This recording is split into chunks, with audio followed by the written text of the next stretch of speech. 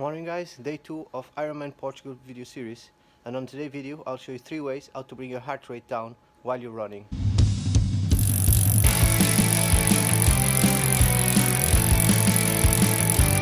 Hello guys, and welcome back to Road to Ironman Portugal day 2. So on today's video I want to talk about 3 ways how to bring your heart rate zone down while you're running.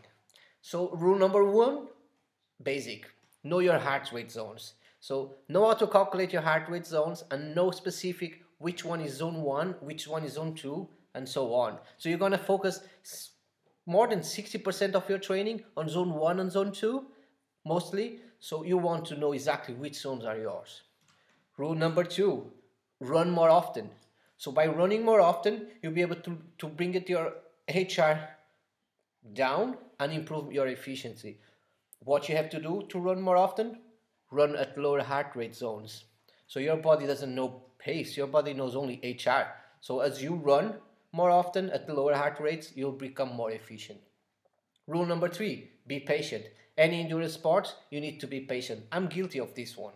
I'm not patient most of the times, but you need to be patient while you improve. You're not gonna become a 3 minutes per kilometer pacer from one day to the other. You need to slowly increase your fitness. So be patient about it and you'll get there.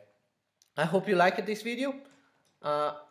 This is my opinion, the 3 best rules you should focus on it as you start to running. You can run more often. You can, if you focus on your lower heart rate, you can do this more often. Run more days a week. Lower, instead do longer runs, do shorter runs, but run more often through the week. And you become more efficient. And just be patient. It's not because your heart rate is high today you're gonna go outside your heart rate just to keep the pace you did yesterday. Heart rate has too many variables.